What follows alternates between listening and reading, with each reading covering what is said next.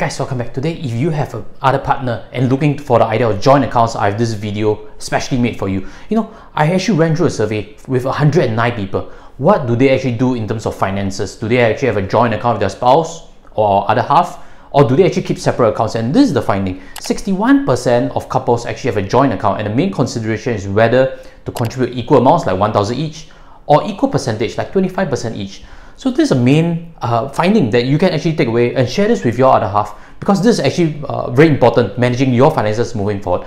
I have this important finding to share with you. So this is from Policy Genius, and you can see over here, when couples actually merge their finances together, they actually know a little bit better about each other.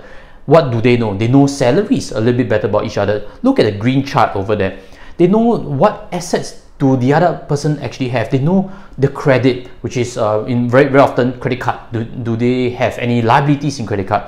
They also know each other's spending habits a little bit better, and they know each other's retirement direction a little bit better. This is very important because retirement is a joint goal. It's not a solo journey. So work that together with your other half.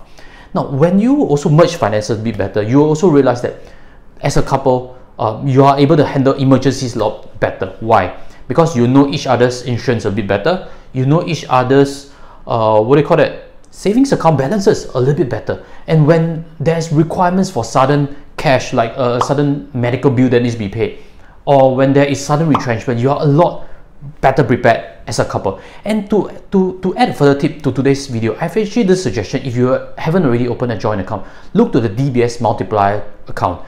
Open a joint alternate account and do it as a couple, because when you do the DBS Multiplier, the structure of it works that both will be entitled to the high interest account that is being delivered by DBS. Now look at this chart over here. You realize that for the first 25,000, if you have a joint account, it's considered as salary crediting for both, not only for one. So again, DBS Multiplier account with just one person to credit, both will enjoy the crediting as a criteria. Then next thing is just to have one transaction from a category. And I look through the categories. If you're not familiar, they are mainly investments, they are mainly insurance, and the simplest is actually credit card. So look to a credit card and maybe look at POSB everyday card with that, because POSB everyday card is just a simple dividend cashback card, and that can actually be used in SPC to pump petrol or even for groceries online. So again, look for this combination if you are new to this idea of joint account. And again, if this is an idea that you like to share with your other half, share this video with them, or if your friend has a similar question, share this video with them. And if you're new to this channel, I'd like to invite you to smash and subscribe, because we'll be launching videos every week to help you become better in your financial journey and join our community. With that, I'll sign off. Take care and goodbye.